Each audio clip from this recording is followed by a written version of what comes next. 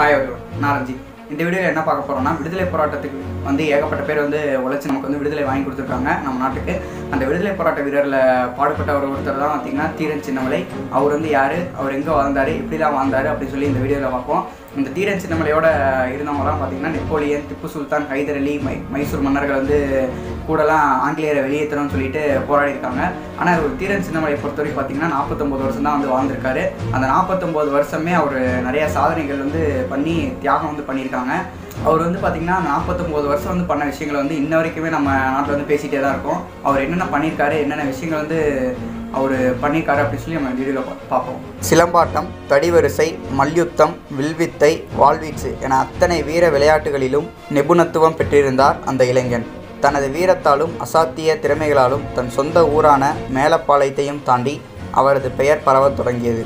ஈரோடு, காங்கயம், சென்னிமலை, சங்ககிரி என கொங்கு மண்டலத்தில் ஒலிக்கத் தொடங்கிய அந்த வீரக்குரல் ஒரு கட்டத்தில் இந்தியாவையே கட்டியாண்ட ஆங்கிலேயரையே அதிரச் செய்தது. அந்த விடுதலை வீரர்தான் தீரன் சின்னமலை. இவர் தந்தை ரத்தனசாமி கவுண்டர், தாய் பெரியாத்தா இருவருக்கும் மகனாய் ஏப்ரல் 17, 1756 ஈரோடு மாவட்டம் காங்கயம் வட்டம் சென்னிமலை அருகிலுள்ள மேலப்பாளையம் என்னும் சிற்றூரில் பிறந்தார். இவரது முழு பெயர் தீர்த்தகிரி கவுண்டர் ஆகும். இவர் இளம் பருவத்திலே தீர்த்தகிரி சக்கரை என்றும் அழைக்கப்பட்டார். மேலும் இவர் தனது இளம் வயதிலேயே போர்க்கலைகளை கற்றுத்தேர்ந்து இளம் வீரராக உருவெடுத்தார். பல தற்காப்பு கலைகள் அறிந்திருந்தாலும் அவர் அக்கலைகளை தன் நண்பர்களுக்கு கற்றுக் கொடுத்து சிறந்த போர் பயிற்சி அளித்து அவரது தலைமையில் இளம் வயதிலேயே ஓர் படையை திரட்டினார் தீரன் சின்னமலை. இவரின் பிறப்பிடமான கொங்கு நாடு மைசூர் மன்னர் ஆட்சியில் இருந்ததால் அந்நாட்டின் வரிப்பணம் அவரது அண்டைய நாடான சங்ககிரி வழியாக மைசூர் அரசுக்கு எடுத்துச் செல்லப்படும். ஒரு நாள் தனது நண்பர்களுடன் வேட்டைக்கு சென்ற தீர்த்தகிரி அவ்வரிப்பணத்தை பிடுங்கி ஏழை எளிய மக்களுக்கு விநியோகம் செய்தார். இதை தடுத்த தண்டால்காரர்கள் கேட்டபோது சென்னிமலைக்கும் சிவன்மலைக்கும் இடையில் ஒரு சின்ன மலை பறித்ததாக மைசூர் மன்னர் ஹைதர் அலியிடம் சொல் என்று சொல்லி அனுப்பினார். அன்று முதல் அவர் தீரன் சின்னமலை என்று அழைக்கப்பட்டார். தீரன் சின்னமலை வளர வளர நாட்டில் ஆங்கிலேயர்களின் ஆதிக்கமும் வளர்ந்தது. இதை சிறிதளவும் விரும்பாத சின்னமலை அவர்களை கடுமையாக எதிர்த்தார். மேலும் இந்தியாவில் வியாபாரம் செய்ய வந்த பிரித்தானிய கிழக்கிந்திய கம்பெனியினர் கொஞ்சம் கொஞ்சமாக நாட்டில் ஆதிக்கம் செலுத்துவதையும் தடுக்க வேண்டும் என்றும் சின்னமலை விரும்பினார். அச்சமயத்தில், அதாவது டிசம்பர் மாதம் 7ஆம் தேதி 1782 மைசூர் மன்னர் மரணமடைந்ததால் அவரது மகனான திப்பு சுல்தான் அவர்களை ஆட்சி பொறுப்பை ஏற்றார். அவரும் ஆங்கிலேயர்களின் ஆதிக்கத்தை வேரோடு வெட்ட எண்ணினார். இதுவே அவர்களுக்கு சாதகமாக அமைந்தது. ஆகவே அவரது நண்பர்களோடு அவர் ஒரு பெரும் படையை திரட்டி மைசூர் மன்னர் திப்பு சுல்தானுடன் கைகோர்க்க முற்பட்டார். ஏற்கனவே திப்புவின் தந்தையை ஒரு முறை எதிர்த்த நிகழ்வையும் அவரது வீரத்தையும் பற்றி அறிந்த திப்பு சுல்தான் அவருடன் கூட்டணி அமைத்தார். அவர்களின் கூட்டணி சித்தேஸ்வரம், மலவள்ளி, ஸ்ரீரங்கப்பட்டினம் போன்ற இடங்களில் ஆங்கிலேயர்களை எதிர்த்து ஆங்கிலேயர்களின் படைகளுக்கு பெரும் சேதம் விளைவித்து வெற்றி வாகை சூடியது. 3 மைசூர் போர்களிலும் திப்பு சுல்தான் தீரன் சின்னமலை கூட்டணி வெற்றியடைந்ததைக் கண்டு வெகுண்டெழுந்த ஆங்கிலேயர்கள் பல புதிய போர் யுக்திகளை கையாள திட்டம் தீட்டினர். இதனால் திப்பு சுல்தான் மாவீரன் நெப்போலியனிடம் 4ஆம் மைசூர் போரில் தங்களுக்கு உதவி புரிய கோரி தூது அனுப்பினார். திப்பு சுல்தான் அனுப்பிய தூதுக்குழுவில் சின்னமலையின் மெய்காப்பாளர் கருப்ப சேர்வையும் இடம்பெற்றிருந்தார் என்பது குறிப்பிடத்தக்கது. என்னதான் மாவீரன் நெப்போலியன் உதவி புரிந்தாலும் தங்களது படைகளோடு துணிச்சலுடனும் வீரத்துடனும் திப்புவும் சின்னமலையும் அயராது போரிட்டனர். துர்தஷ்டவசமாக கன்னட நாட்டின் போர்வாளும் மைசூர் மன்னருமான திப்பு சுல்தான் அவர்கள் 4ஆம் மைசூர் போரில் மே மாதம் 4ஆம் தேதி 1791 போர்க்களத்திலேயே வீர மரணமடைந்தார். திப்பு சுல்தான் வீர மரணத்திற்கு பின்னர் சின்னமலை கொங்குநாடு அரசலூர் அருகே ஓடாநிலை என்னும் ஊரில் தங்கியிருந்தார். திப்புவின் மரணத்திற்கும் பழித்தீர்க்கும் வண்ணமாக ஓடாநிலை கோட்டை கட்டிப்போருக்கு தயாரானார் தீரன் சின்னமலை. ஏற்கனவே ஏப்ரல் 18, 1792 அன்று தான் வாங்கிய சிவன்மலை பட்டாளி காட்டில் தனது வீரர்களுக்கு பயிற்சி அளித்து பிரெஞ்சுக்காரர்கள் உதவியோடு பீரங்கிகள் போன்ற போர் ஆயுதங்களையும் தயாரித்தார்.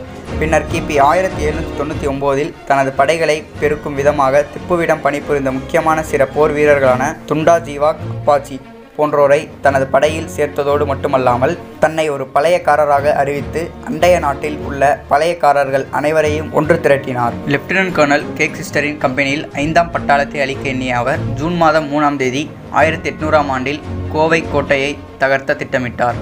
சரியான தகவல் பரிமாற்றங்கள் இல்லாத ஒரே காரணத்தால் கோவை புரட்சி தோல்வியுற்றது.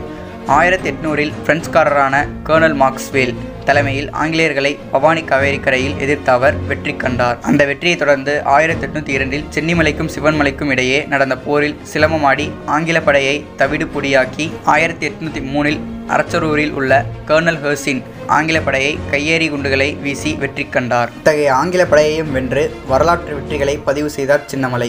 பீரங்கி, குறிவைத்து கையேறி குண்டு வீசுதல் என சின்னமலையின் போர் யுத்திகளை கண்டு பிரிட்டிஷ் வீரர்கள் கலங்கி நின்றனர். அவர்களுக்கு சிம்ம சொப்பனமாகி போனார் சின்னமலை.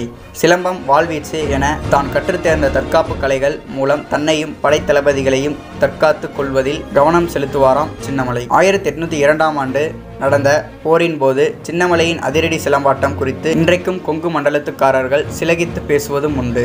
தனது இடையேறாத போர் வாழ்விலும் பல கோவில்களுக்கும் திருப்பணிகள் செய்தார். புலவர் பெருமக்களை ஆதரித்தார். சின்னமலை கோயில் கொடை பற்றிய கல்வெட்டுகள் சிவன்மலை, பட்டாளி, கவுண்டம்பாளையம் ஆகிய ஊர்களில் உள்ளன. சமூக ஒற்றுமை சின்னமலையிடம் மிகச் சிறப்பாக விளங்கியது. அவர் கூட்டமைப்பில் கவுண்டர், தேவர், வன்னியர், வெட்டுவர், நாய்க்கார், நாடார், தாழ்த்தப்பட்டோர் மற்றும் இஸ்லாமியர் பலர் இருந்தனர்.